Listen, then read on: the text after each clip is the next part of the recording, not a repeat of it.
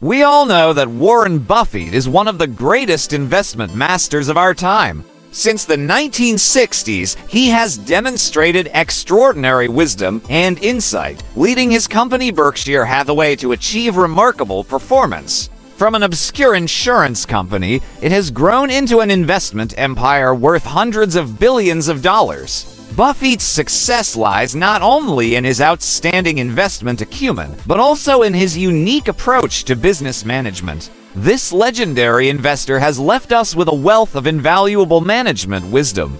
For example, he opposes focusing solely on a company's profit figures, but advocates paying closer attention to its return on net assets. He believes that profit numbers do not truly reflect a company's value. What's more important is to look at the changes in the company's assets. Buffett once said a very classic quote, "Except for 12 investments, all the others are disastrous." This statement reveals one of his investment principles, the willingness to experiment and trial and error. He has personally experienced multiple failures in the insurance and textile industries, but eventually he found his tailwind industry, the insurance business. Buffett believes that only by daring to try, even if you fail, should you not be discouraged, but rather summarize the experience and seek a more suitable development path. This trial and error spirit has also become an important part of Buffett's investment philosophy.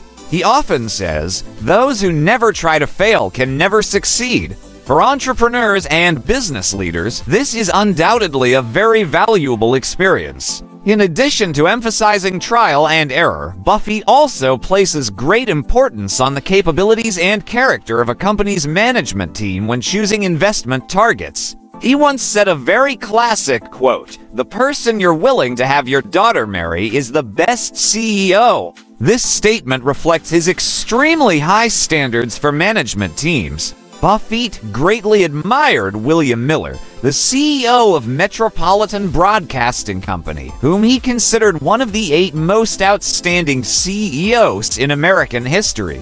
In 1985, when Metropolitan was about to acquire ABC, a company 4 times its size, for $3.5 billion, Buffett did not hesitate to invest $500 million and entrust all voting rights to Miller. It is clear that for Buffett, the true value of a company lies not only in its financial data, but also in its management team. Buffett once said that Miller was not only an outstanding manager, but also the kind of person he would be willing to have his daughter marry.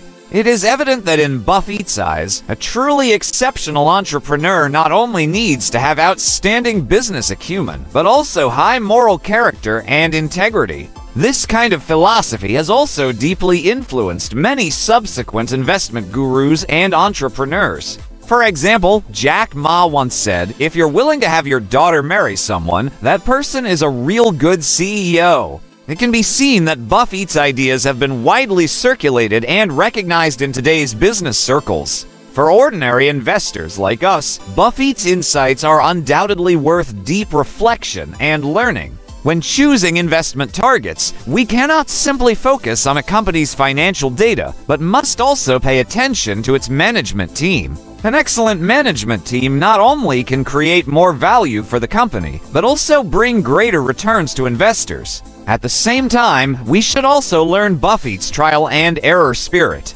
In the path of investment and entrepreneurship, failure is inevitable, but as long as we dare to try, dare to draw lessons from failure, I believe we will eventually find the right development path for ourselves. As Buffett said, "Those who never try to fail can never succeed." This sentence applies not only to investors, but to anyone who wants to succeed in life. Let us use Buffett's ideas and principles to guide our investment practices and career development. I believe that one day, we too can become the greatest entrepreneurs and investors of this era.